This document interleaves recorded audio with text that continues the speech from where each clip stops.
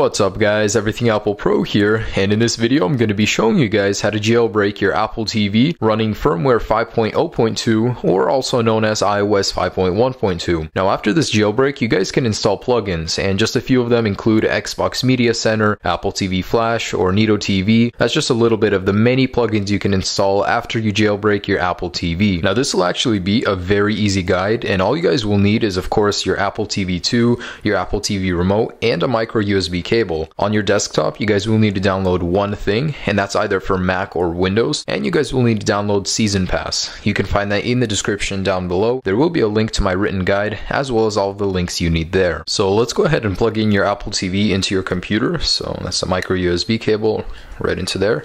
Alright, put that aside and go ahead and run Seas0nPass.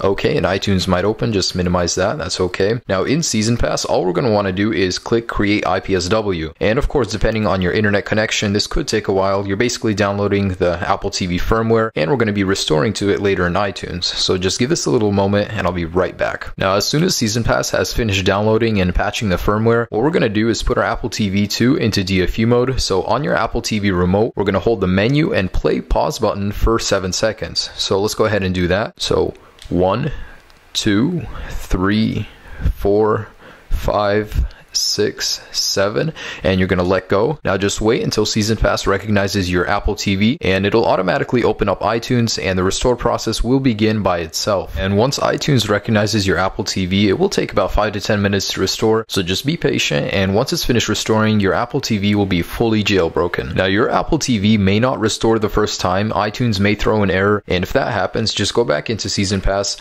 and select Create IPSW. You'll want to unplug your Apple TV, plug it back in, put it into DFU mode, and the restore process will begin again, and this time it should work. And once you get this notice, that means the jailbreak was successful. Your Apple TV has restored, and now I'm going to head over to my TV and actually show you that I am running the Seas0nPass jailbreak. Now once you've got your Apple TV set up, you can basically tell it's jailbroken if you look at the settings icon and there's an FC instead of the standard icon. That basically stands for Firecore, the people that make Seas0nPass. And there you go, you guys are now jailbroken on iOS 5.0.2, also known as 5.1.2, on your Apple TV 2. So enjoy the jailbreak guys, enjoy the plugins you can install with this jailbreak. I'll catch you guys later on the next video.